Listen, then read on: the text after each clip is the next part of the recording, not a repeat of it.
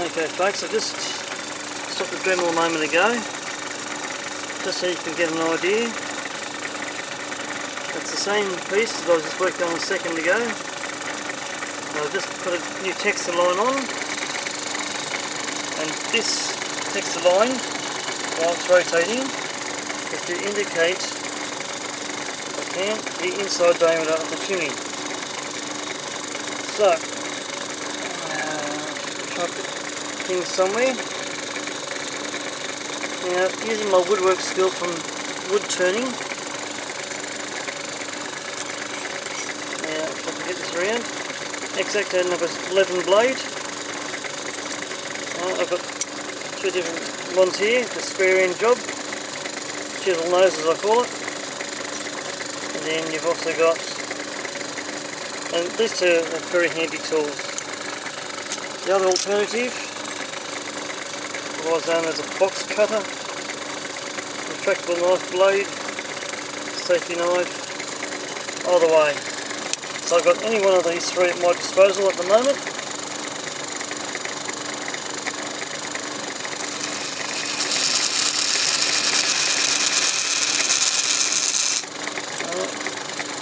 A bit more accuracy if need be.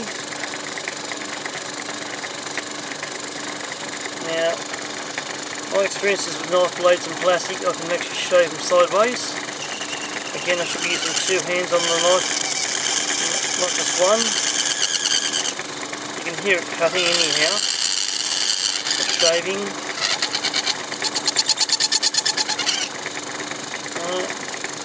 Changing the angle, scrape off the excess. You don't want to go too heavy with this, really you don't. Too easy to make mistakes.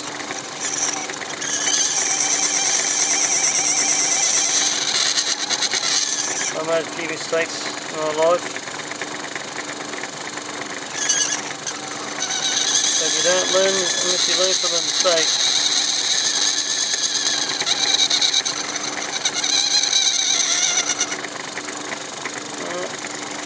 I'm trying to do this single-handed, which I shouldn't be. So understand that I should have somebody holding the camera, or have the camera mounted. Both hands on the tool, I'll be able to control it a lot better.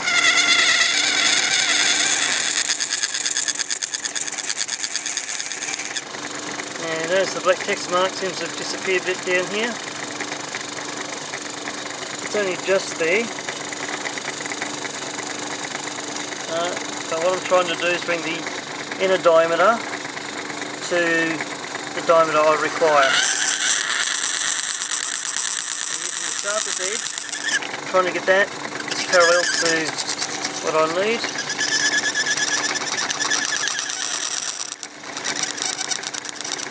All I'm doing is slowly feeding the centre out, just like using a boring bar.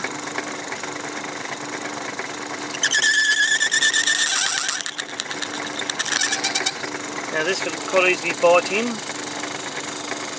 I don't believe my knife blade is quite as sharp as it should be. But this is the best one perhaps for this purpose. I hope you're actually learning from what I'm doing. Again, I apologise if I'm being boring. Yes, I can use a drill to do the same sort of job. Why don't I? Because I'm just showing you a different method.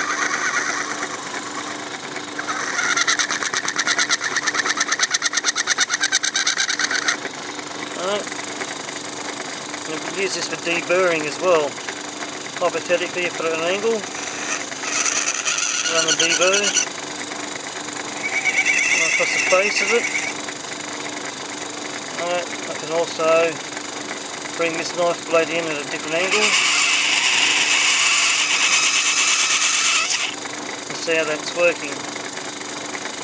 I'm just showing you these different methods because they are available, and there's all different skills that you can have. So even if I change my angle of my blade again, just come around here with the camera.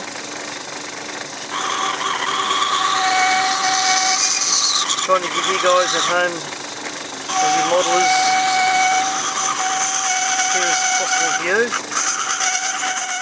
want to see that you find that as well as over the camera.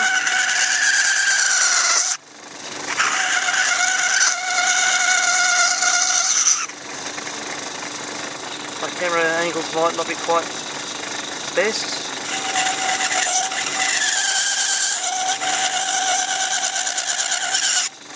But you can still see if I change the angle of the blade, it's quite different paper.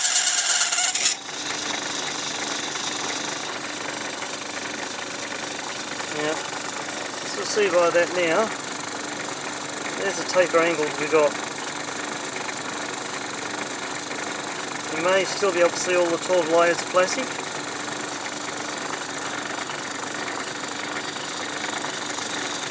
The Dremel will take down the bulk of it. This is the finer side of it.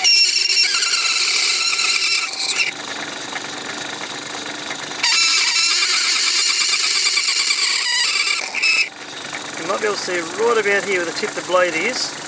I've got a bit of a groove. Yeah. Down here is where the parallel starts.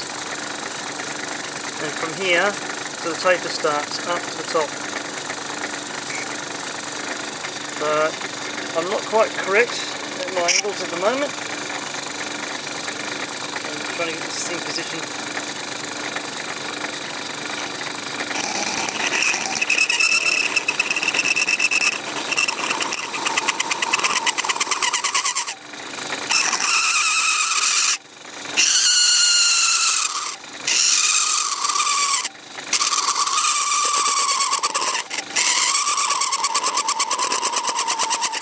Go too heavy, because that way you'll either break your blade or have the tool taken out of your hand.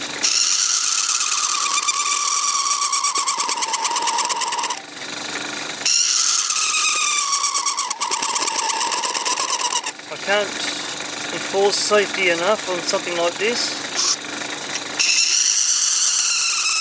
so it's up to you at home. If you're doing this, you take the absolute maximum sort of safety in mind, knowing that this could be possibly dangerous for you.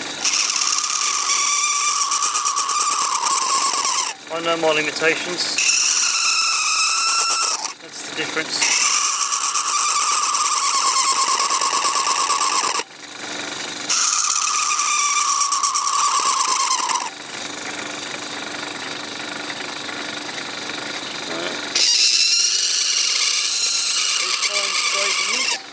You can hear the knife blade vibrating on the plastic. There, every time it scrapes.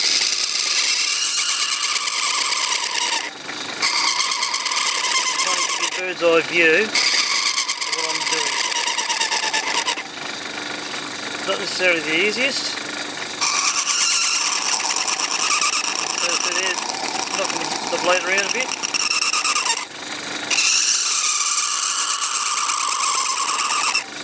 Now if I take away this particular blade,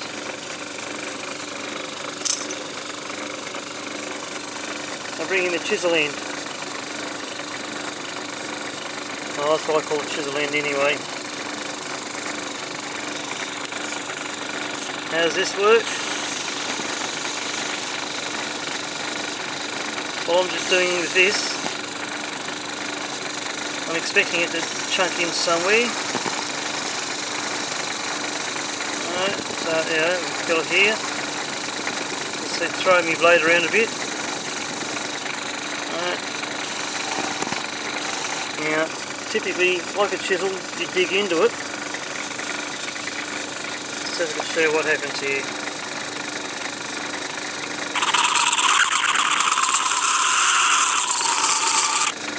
Trying to do this without getting yourself too close to the lathe chuck.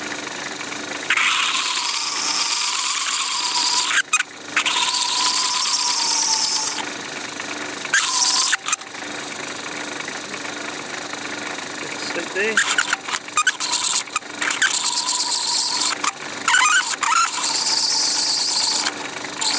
Now dragging across the top of the cutting edge.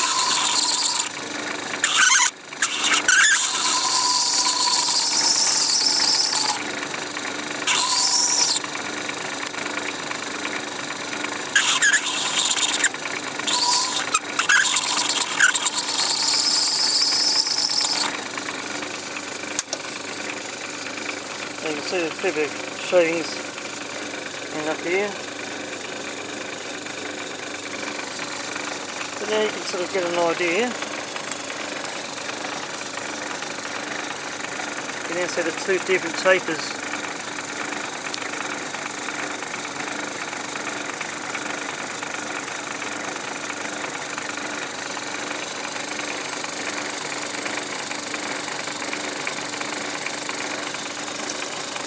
So here's the box cutter.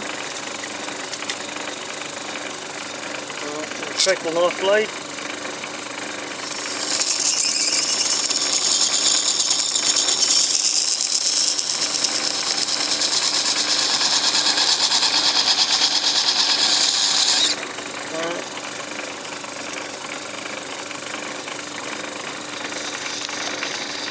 So this one here will have a bit more chatter to it.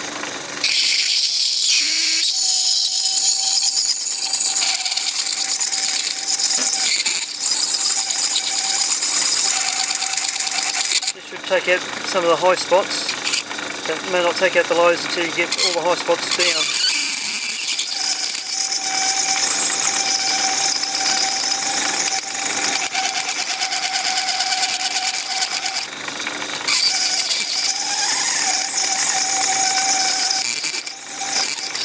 Chatter.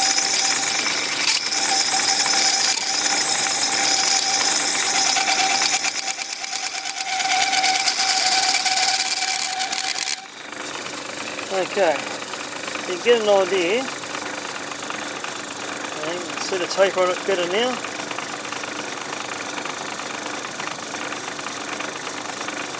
Now what I still have to do are the last two layers in here. So that's going to be another method. It'll be a needle file, and I'm filing that a little bit.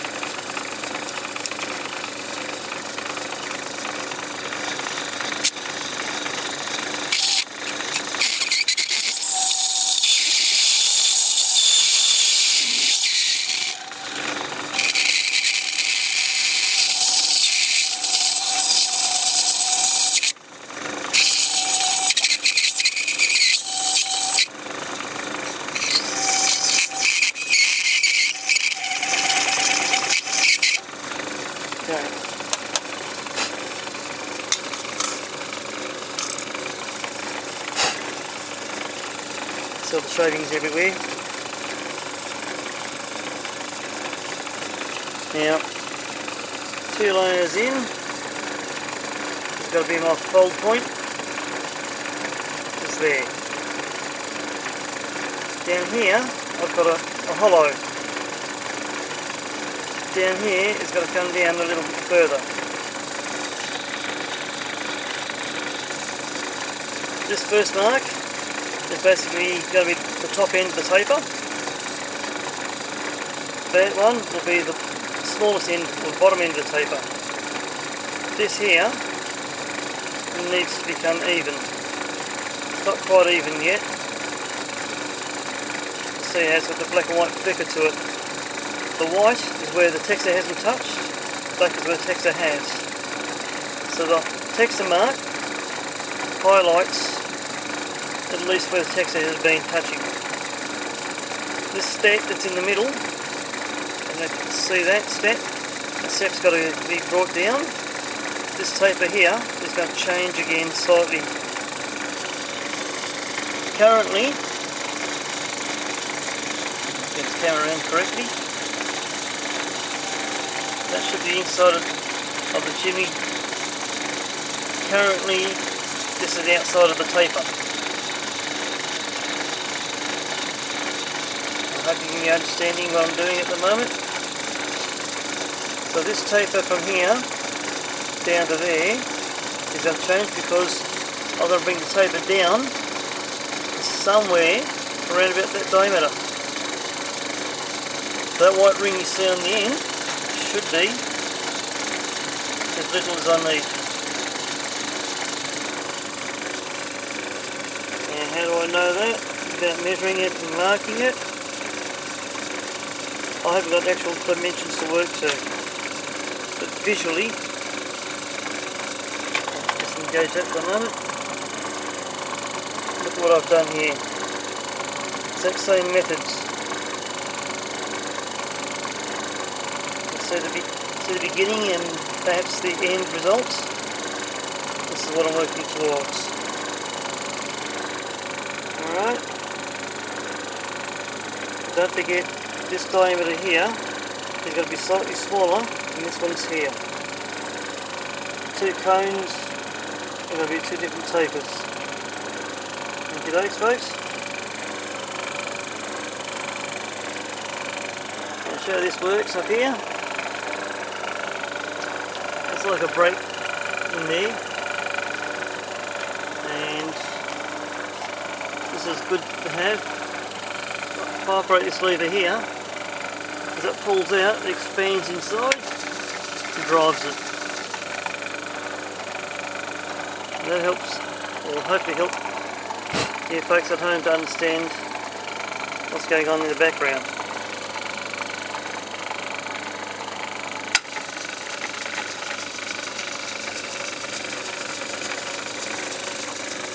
I'll go back to my scalpel blade. Try to work out which is my best angle of attack.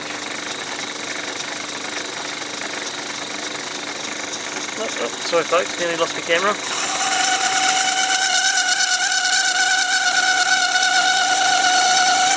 And remember, I'm supposed to be doing this with 2 hands, not 1.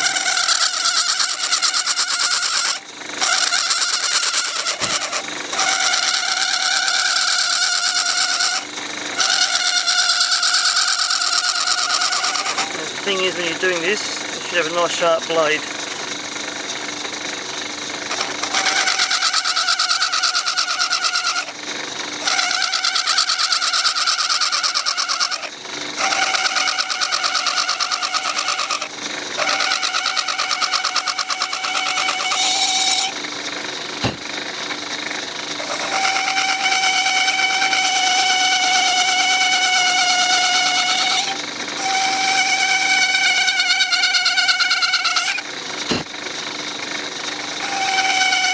Classic snow.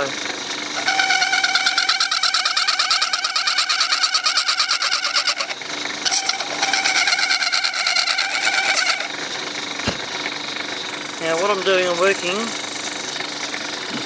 from this particular point back. Why am I doing it this way?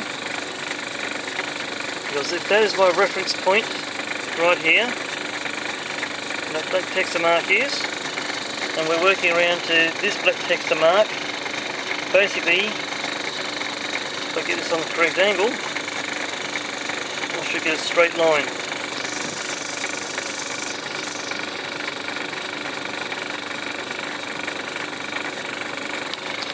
Okay, folks. I hope I'm explaining this clearly for you.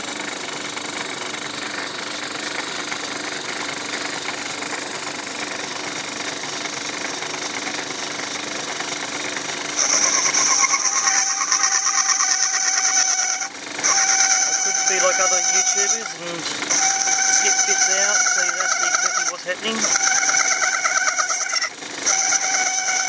I'll try to explain any dangers if need be. So I do not want anyone else harming themselves trying to copy what I'm doing.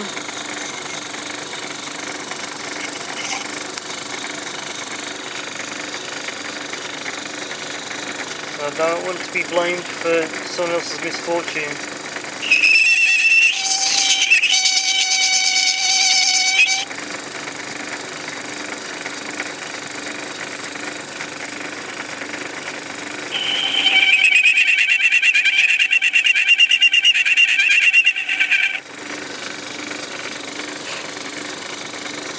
Right, let's see what we've got here.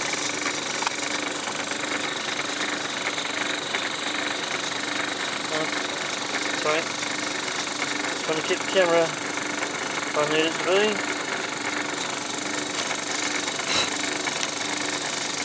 Playing with shaving off down the other way. Right, so what we have here, folks, that's the inside part of the chimney. Now, from here we've got this little distance and then the outward cone. Alright.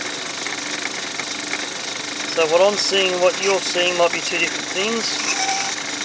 Alright. I'm just changing the angles so I can get it correct.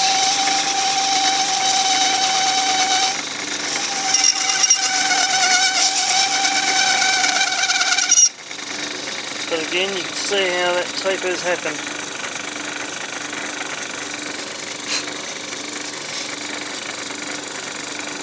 If I just stop for the moment,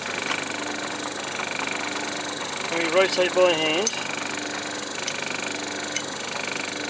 Alright, so you can now see what we've achieved so far.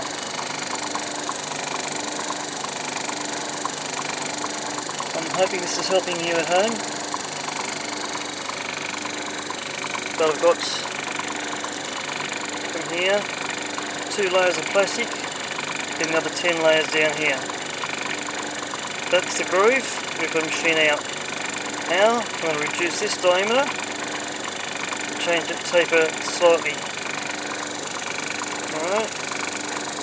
Now for a proper machinist, somebody who's highly skilled, highly qualified, they say, oh, this is ordinary taper turning. Alright, so somebody who's a machinist would understand everything clearly, but a hobbyist like yourselves might not.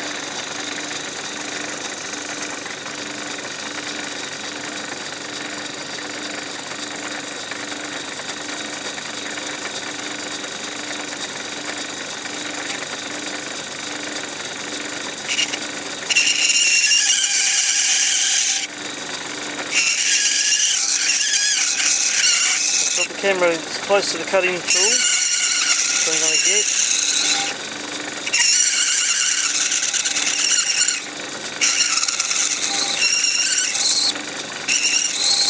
I could perhaps go closer, but the clarity isn't really there.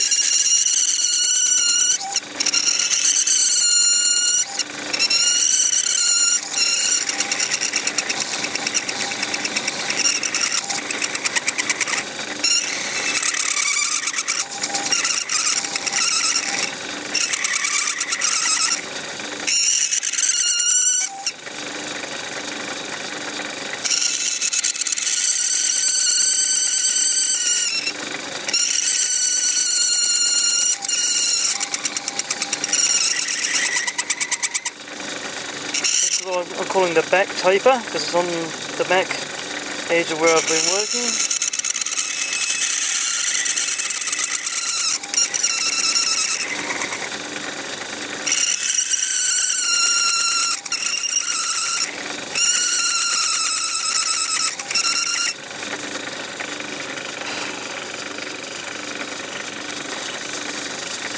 Sorry folks if I keep moving the camera away from where it should be. I'm not actually focusing through the viewfinder at times.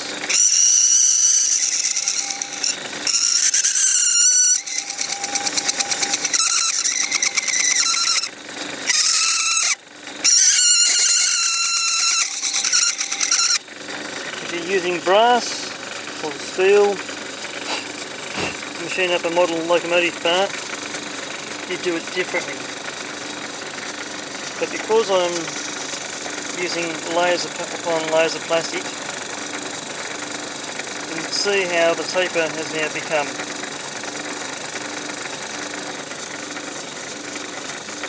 Yes, I still have that groove sitting right there.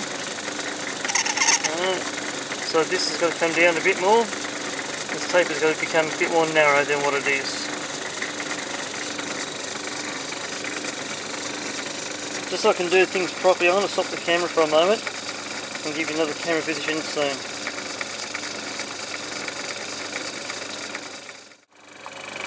Okay folks, I've just stopped the lathe for the moment, or there's disengaged it. In brief, 2 chimneys.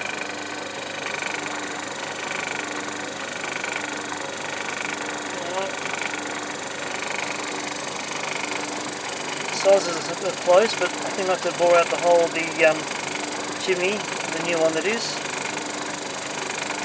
I can do that with the drill. But you can sort of see in here. There we go. It's getting there.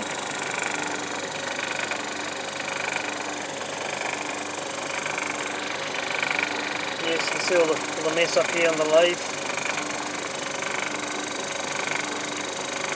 So basically what I've got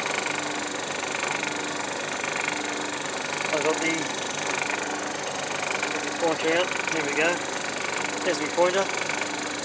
So yeah, basically we've got the front taper, the back taper and the parallel section. Now it's only done in black text at the moment, of course, but if I was to rotate around,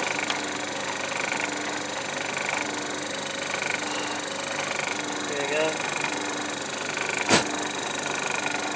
Still see the clear patch. It's only minor flat spot, but it's not too bad. So you can now see the parallel section is there, beginning the taper, the end of the taper, or the back taper and the front taper. I hope I haven't been too boring with you so far, or for you, that is. I'm getting this down to finer details now. So this reference point here, the black line, that's reminding me top two layers and the remaining lower layers. While it's spinning, I can see there's a groove point here. Oh, I don't know if you... Oh boy, I don't know about you folks, I don't know if you can see there, but I can.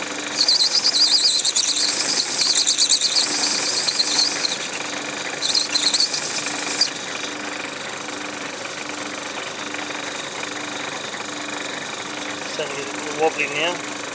Oh, that'll help.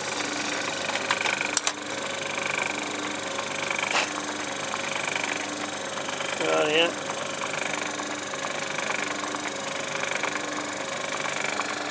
Let's come up here to the light.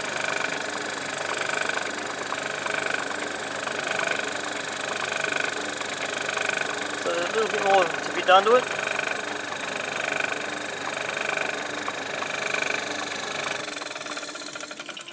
So seeing as how the piece works its way loose, let's come over here. I like to have the radio on when I'm busy working, but because of YouTube, these buggers put adverts on everybody's videos whether they're being monetized or not.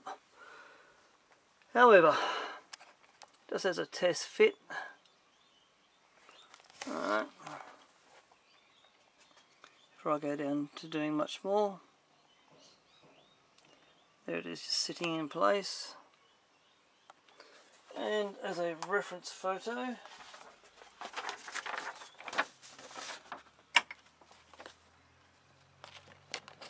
let's check out this comparison between the chimney and the model. So it's a long slender taper, a short top, looks pretty broad diameter at the top,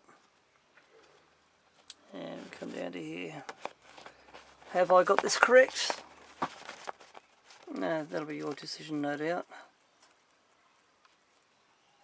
But I think I'm going to have to drill out the top a little. But yeah, I'm just studying the two images together. But yeah, certainly folks, that's how I achieve spinning up a lathe, spinning up a chimney in the lathe using layered plastic or laminations. Okay, so I'll come back to you in a moment. Okay, here we are with another different camera shot. They're both my Sarah number 3s side by side. In real life they were exactly the same locomotive as well. So from the original Alan Hale acted part of Casey Jones in the late 60s, early 70s. Following on direct behind that was Petticoat Junction, and not for many years later did Back to the Future number 3 come about. So I'm after a third one of these Sierras so I can do the Casey Jones episode. So if anyone's got one out there, no doubt you probably charge me top dollar for it. But if you've got one that's half decent working condition, I'd grab it. That way I can have all three of them side by side. The main reason for lining up both these Sierras, so you can see the difference in chimneys. I'm using the black background one to hopefully highlight the white plastic. So you can see there is a difference between chimneys. Back to the Future Part 3. It's a little more broader, slightly different angle on the taper. Petticoat Junction. So compare the differences here. You should be able to notice some sort of difference. Some of you probably spun out how I've done my smoke coming out of the locomotive. No trade secret. Wish I could keep it that way. Bit of MIG welding wire up the guts. Cotton ball strung out. You might be able to see the MIG welding wire. That can be painted white or grey or black depending. I've got down the middle. If you're a really good modeller, you can sculpture that smoke to look like real smoke. I've done that using some grained food colouring dye in water, mixed it and used a little squirty bottle and squirted the cotton wool until I had that nice texture about it. So that's representing the first stage of going Back to the Future, of course. After that went the yellow, then the red, then the whole thing blew out to bits just about. Whereas Petticoat Junction, there's still a lot more work to be done on this one. Again, you can see the leading four wheels on both locomotives. See if I can bring it in a bit for you. So yeah, cut the pinpoints off them, paint the wheels red. Back to the Future, they've got to be black. Still you cut the pinpoints off. Now, you can sort of see here, while I'm at the front end, both have working headlights of course. So, realistically speaking, there's a bit of difference with and without the headlamp top onto it. I'll try and make that up next, hopefully. But this is a comparison between both chimneys. There is a slight difference, yes, they're about the same height. Tapers are supposed to be different. So, very soon I'll get this chimney painted black. You see I've got to make the smoke box door yet as well. So that's another challenge ahead of me. I've already now looked back at two steam domes. There is a difference. The steam dome I've got on Petticoat Junction's Hooterville Cannonball, which is this one here. That's what I machined up yesterday, or finished machining yesterday after not getting onto it for over a week. This is what this one should be. You see the exhaust on the steam generator. That's another thing I've got to put onto Petticoat Junction's loco. So to have two of these to compare with, it's one of those things where you can actually get the comparison between Petticoat Junction and Back to the Future Part 3. Now the green coloured plastic for the bodywork is going to change. It's like a gunmetal sort of colour. It's supposed to be, that is. It's like somewhere between a bluish grey colour, something along those lines. But the paint job will be done accordingly to the TV series. The wheels are painted red on this one. Look at the wheels on that. Just as per the movies. So if I can get a third one of these Sierras, Tyco Mantra jobs, as long as I can get them running, all the rest of it's super, sort of, I don't know, superficial in one sense. While we're here comparing both locomotives, there's the tender before a load gets put in and after a load gets put in. Right. So this is my other next step to get onto. I'm just working on this in parts, little bits at a time. But for you at home or wherever you are in the world, you can get to see how it's supposed to look. If you're modelling the original Casey Jones with Alan Hale, or you're modelling Petticoat Junction, or Back to the Future Part 3, that's the locomotive you're actually really needing to get a hold of. And there's a lot of work, especially if parts are missing.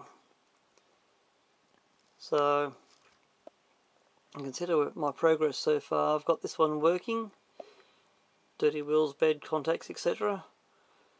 But for Petticoat Junction to become the Hooterville Cannibal, I've got to get rid of the AT and SF logos. The whole tender is going to be painted in red rather than like plastic red. So the running boards on the Hooterville, that's got to be changed. I can't remember if they're wood in colour or if they're black on the top.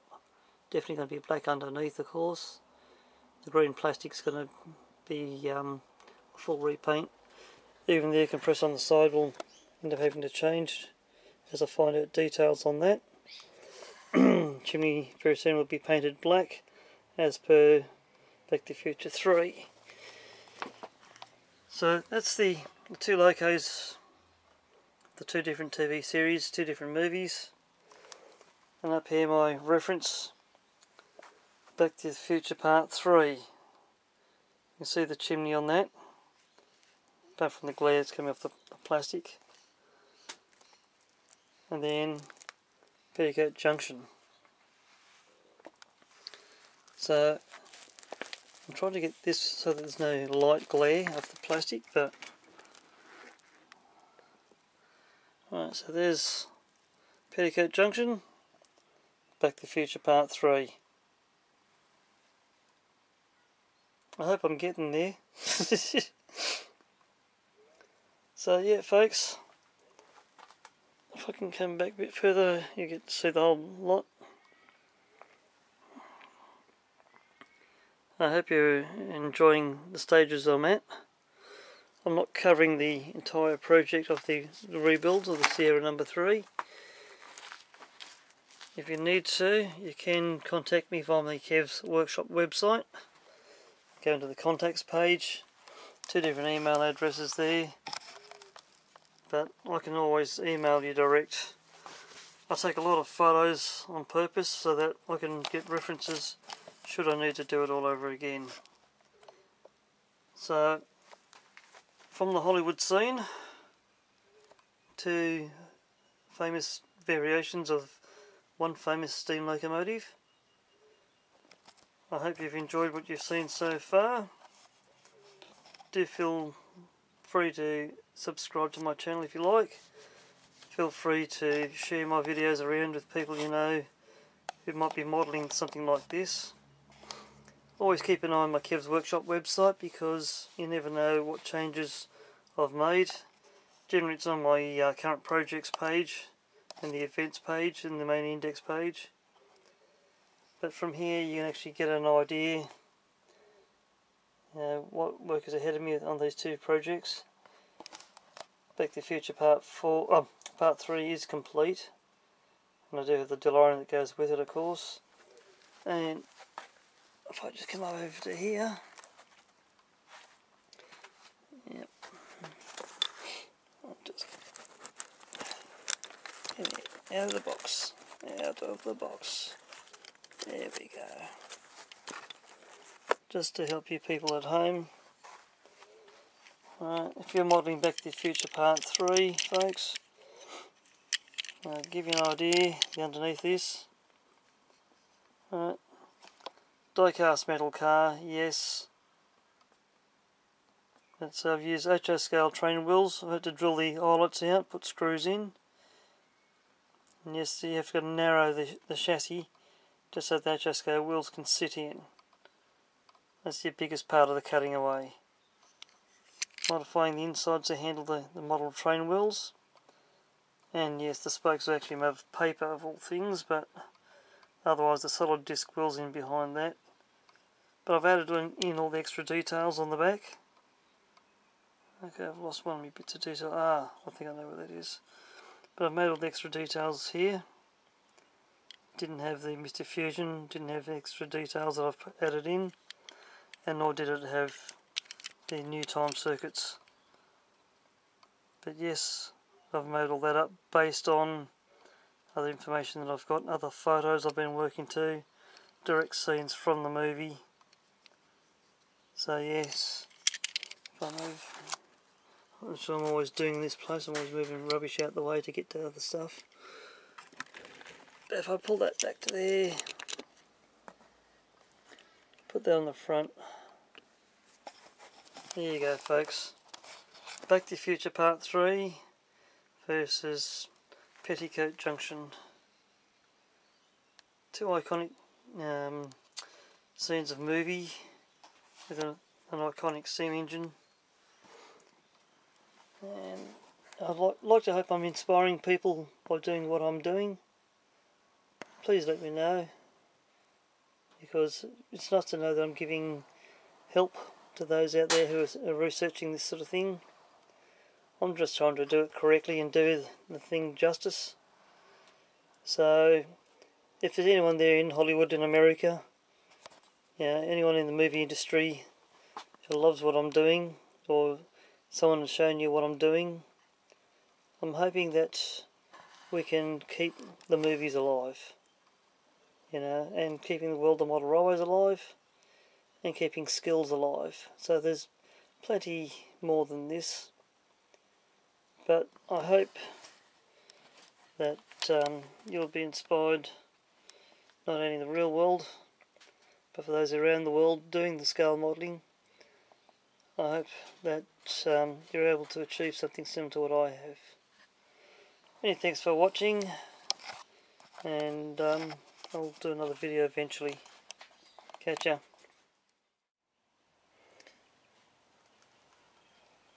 As a footnote, this is how the two locos are now looking a few weeks later than previous bit of recording. Two Sierra number 3s side by side. As you see, Petticoat Junction and Back to the Future number 3. And look at both chimneys, which is the focal point of the video. You see the differences between them. See how they were both similarly machined up on the lathe. You can see how they've both been similarly finished. See, I've actually done the top of the headlight on this one. That's based on the one that's in the background. You'll notice here that steam domes are very much slightly different. One on Petticoat Junction is more so correct, whereas the one that's on the Back to the Future number 3 loco, that's as it was, as made. So there is that slight difference. The steam exhausts on both generators. Both of these were missing at the time. And as you can see, the comparison between the tender loads. So what work I did on the on the black Sierra number 3, I've also done on the other one. So I've got logs sticking out the front, just like I've done back here. They are as random as I can possibly get them, and they're still running the Tyco X2Fs on the back. At least that one is. This one I've actually converted over to actual KD. The carriage already had the KD fitted to it, and there's the correct colour scheme for the Petticoat Junction carriage that we've got here. It's carriage number 5 according to the TV series. So all it needs is the baggage word at the front end of the carriage, the number 5 on the rear corner, and with the Sierra number 3, for the fact the information that I've got states that the movie makers changed the 3 to an 8, so then if they had to reverse image any of the footage, it would still read as number 8. Although we are a few weeks after the last lot of video, you still see I'm missing the smoke box door. That is something that will take me a little bit longer to get working on, but for now this is where both locomotives are at as far as their looks and appearances. And as you can see, even from a photographic point of view, this would make a nice dramatic shot if they're both heading towards the camera. So this will give you an indication with the Tyco Mantua Serial number 3s as to what they can be done up to look like. And yeah, I'd really love to get a third one. So realistically, if anyone's got one out there you want to get rid of, I'll be happily taking it off your hands, but I don't really wish to be ripped off, so I could always do with spare parts anyhow. Just one moment. While I'm thinking about it, I do have a loan of another Sierra number 3, and if I put this over here for you, put this on the track properly if I can. Just take a bit of tape off the front. There's the third Sierra number 3. The trifecta. Now the thing is, this belongs to a mate of mine. He's not prepared to sell. You see here it's got the original straight stack, and you can see the original details on this one. And again, the exhaust is broken off, and there's the load as for the original Casey Jones TV series.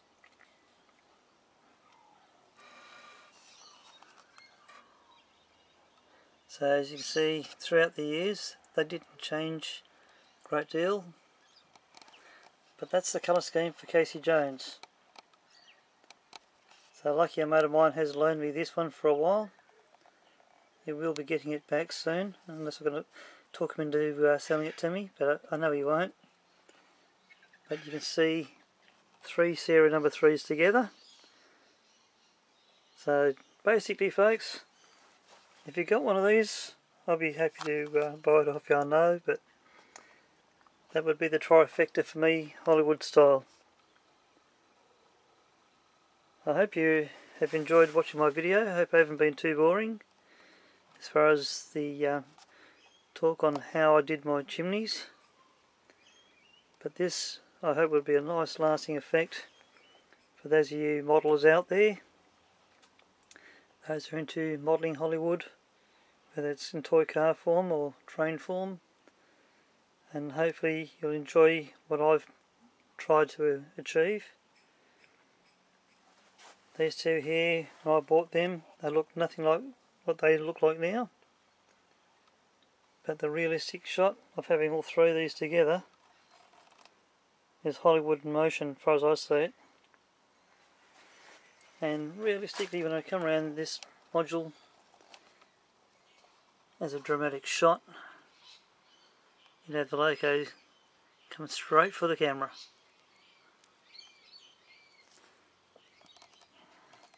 Even come powering up past.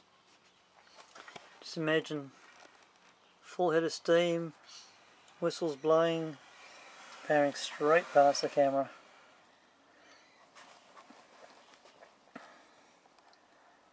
So folks, I really do hope you enjoyed this. And I'll get one last look at Doc, hanging on for grim death. So I shall leave this with you folks. Many thanks for watching, and I hope you enjoyed watching what I've done. Thank you, and catch you on the next video.